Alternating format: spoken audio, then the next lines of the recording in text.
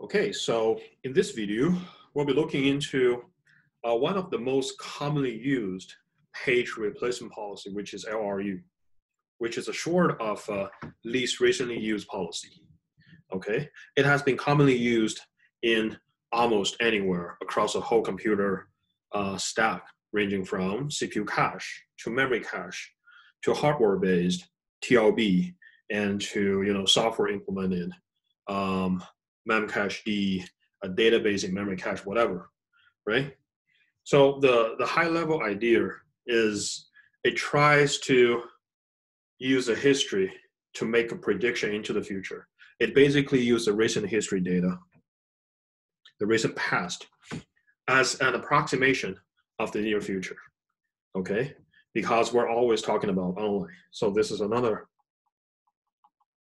online algorithm instead of offline, where we have the perfect future knowledge. So trying to approximate the offline is by using history data to make prediction. And the idea is to try to identify the data that has not been used in the longest period and try to identify these kind of data, and we treat this kind of data as the most useless, the least useful data. And then we use these as eviction when there's no room left within the limited capacity of the memory cache. Okay.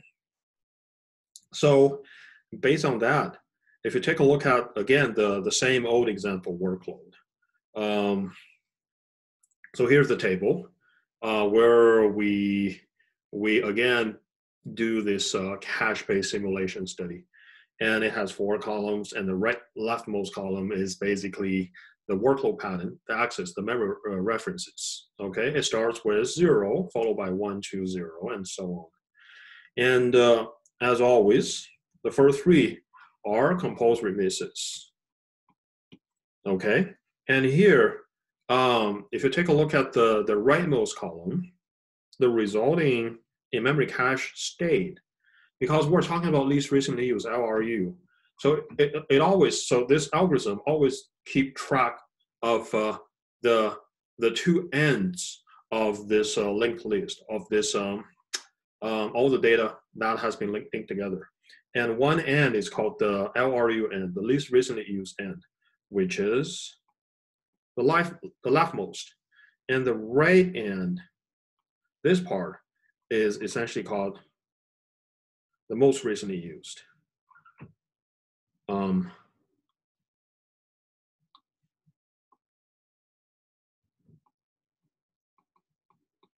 Okay, so what it does is it always evict the least recently used item to make new room for the most recent to accommodate new requests, new insertion. Okay, so the next request is 0, because 0 has been already cached, even though it is right now the pointed to by the least recently used pointer, but it is still within the cache. So there would be a hit, right? So then if you take a look at 1, okay, since 1 is already in the cache as well, so there's another hit. Okay, so basically you would need to update the LRU list a little bit to reflect the state update, right? Because you always need to maintain the least recently used pointer position, and given that there's one reuse, there's one access hitting that on that particular item, you need to move the position of the item from the least recently used position all the way to the rightmost, which is a most recently used item. Okay, so over here LRU. So given the access to 0, and right now we need to move 0 all the way to the right. So 1 should be a 0 should be over here, and we just push the rest of the queue towards the left. Okay, and then the next access is 1, LRU. Okay, and then you try to move 1 all the way to the most recently used position, and just push the left. Push the rest to the left. Okay, so we end up with the LRU list from the leftmost to the rightmost 2, 0, 1. Okay. Okay, the rest you just do the same you just apply the same policy to the rest of the items within the workload. Okay, so, and over here, 2 is the leftmost. And the next one is 3, right? So we're going to evict 2 as well. So the next axis is 3. There would be a miss, right? Over here, which one to evict is, of course, the item pointed to by the least recently used pointer. So we try to evict 2 over here. Okay, and we push the rest items by 1 more slot towards the left. Okay, 0, 1, and we insert the new item to the most recently used position, which is 3. Okay, and then over here, 0. The 0, there will be a hit, so there's nothing to be evicted out. Okay, but we just do the same thing and move 0 from left to the right. And then do the rest. Okay.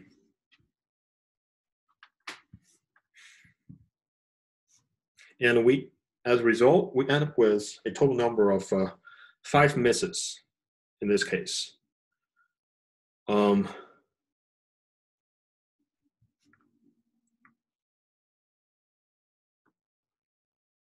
So LRU stack implementation. So how to implement LRU using a stack data structure is you could kind of organize different pages in a doubly linked list. And we essentially using this doubly linked list to implement this stack data structure. And whenever there's a page that gets referenced or that gets accessed, we just simply move this page to the top of this list. Meaning right now this page is the most recently used. Okay. And for whatever operation, you just require a few pointer manipulation in order to, adapt the, position, adapt the where the least recently used and most recently used pointer pointing to. Okay, and there's no need to do a linear search or linear scan for each and every replacement operations, because we only care about the whenever you want to do eviction, we just care about what is pointed to by the least recently used pointer and evict that out, okay? And here, this slide shows an example of how to use the stack data structure to try approximate LRU. And in this example, this is the reference string, which is a workload, okay? So, and this snapshot, this is how this stack looks like. Basically how this virtual memory looks like before this point A over here. So before point A is before reference to physical frame number 7 gets accessed, okay? And this is after B, right? Which is, you're asked how this stack would be looking like after, pointer after point B. So before point A, assume this is the most recently used pointer. It points to the top of the stack, and the least recently used pointer that points to the bottom, meaning this pointer points to the victim that would get evicted if you need to make the page replacement decision. Okay. So after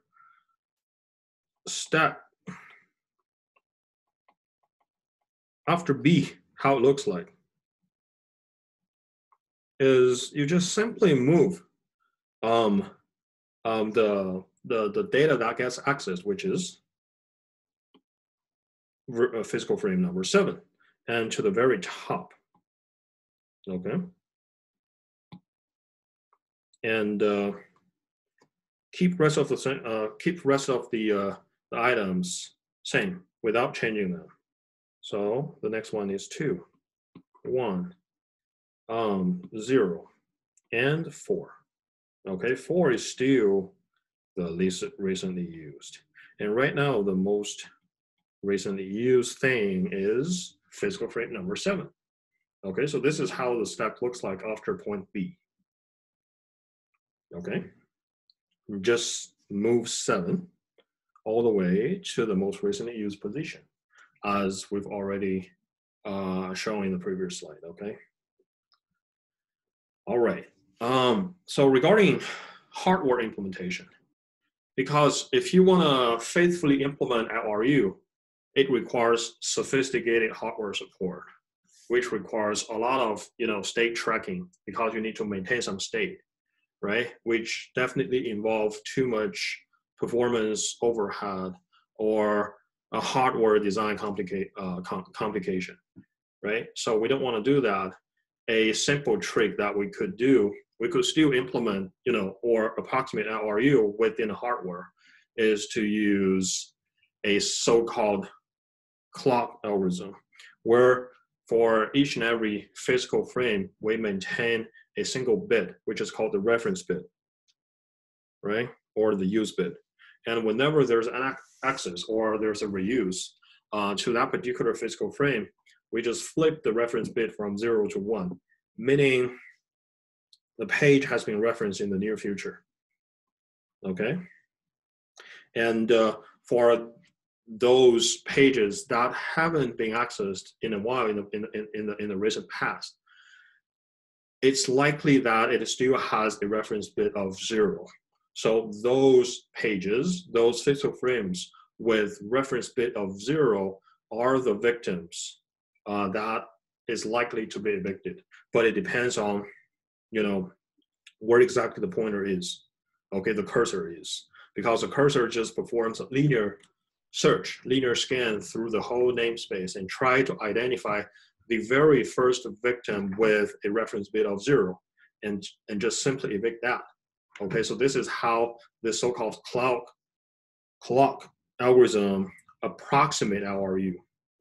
Okay, because of that, we lose some important information because we don't exactly know the order of the use, right? Because this is the state information. Everything is a trade-off. This is a trade-off. This is the some state information that we don't want. We cannot keep track of using this simple approximation approach. But the good side is it is really fast and it incurs nearly 0 negligible runtime performance overhead. Okay. So the next couple of pages, it shows you the animation about how exactly this clock LRU algorithm works. So here we're looking at the physical memory and assume the cursor, the clock hand, is pointing to the very first physical frame. And each and every physical frame, it maintains an extra bit, which is the reference bit or use bit. If you take a look at this snapshot, so the first 2 pages, they have the use bit of 1. And the third one has a reference bit of 0. So it's likely to get picked by the clock algorithm as the very first victim if there's no memory space and the operating system has to make the eviction decision. Okay. So in this case, let's assume the memory is full and it tries to evict the page to make the room. Okay, you just scan your clock hand towards the right direction, okay? Scan through this direction.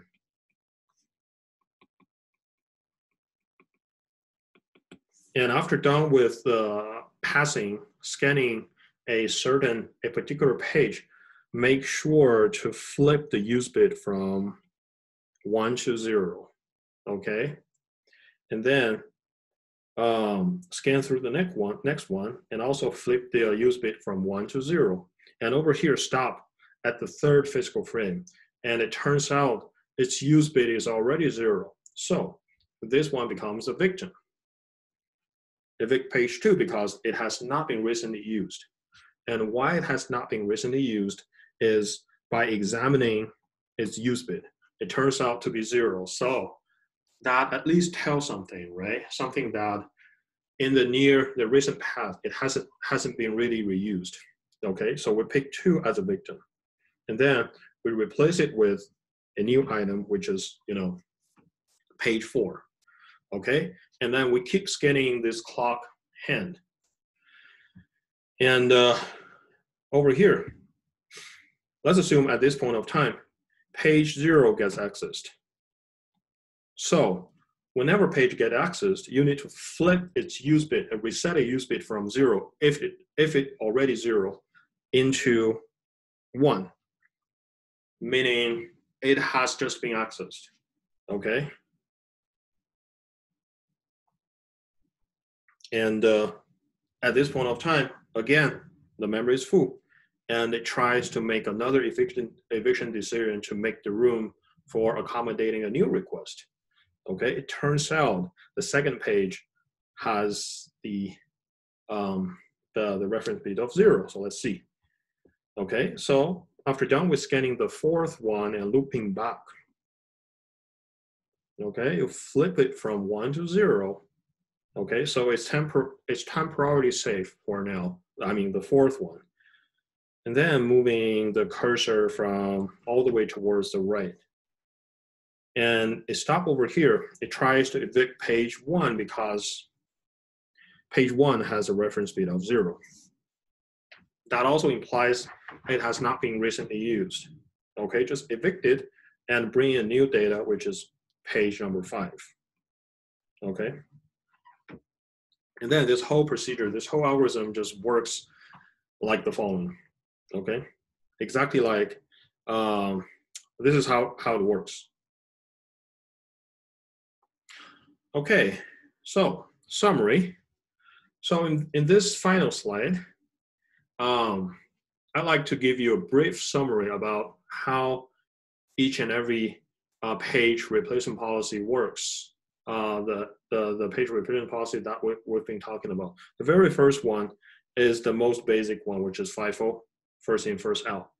So why it might work? Because the one brought in the longest ago is the one that we're not using now. So this is some reason that supports why it might work in practice.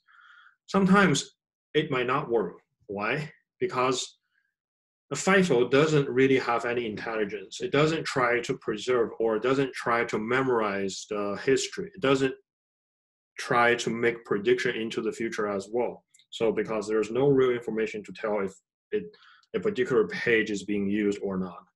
So it suffers Belady's anomaly, remember that? So what exactly Belady's anomaly? So assuming we're using FIFO and a cache with relatively a bigger space capacity tends to perform worse than a cache with smaller capacity. This is called Belady's anomaly. And Belady's anomaly is caused by a few different factors, correlated factors. And one of the factors is the workload is tricky. The workload is kind of semi-sequential. It has this sequential pattern. And another factor that might cause that is likely to cause Belady's anomaly under FIFO is because the capacity of the cache is slightly smaller than the size of the working set size. And we've talked about the definition of working set size. Okay, so this is FIFO. And the second policy that we've been talking about is random. So how random works is just randomly pick an item and evict it out. And sometimes it turns out this non-intelligence, namely random policy, works better than FIFO or even better than the seemingly intelligent algorithm, which is LRU. Okay. And then next we've talked about a Belady's optimal algorithm, which is the only offline algorithm that we've been talking about so far, right? So Belady's optimal is based on a very critical assumption, which is based on the assumption that The algorithm has perfect future knowledge. We know about the future. Okay. Given this assumption, Validity's offline optimal algorithm is not practical in real cases because we cannot predict the future in practice in real world cases. However, it's still useful because it could be used as a best case baseline for performance comparison purposes. Okay, so this is Validity's offline optimal algorithm.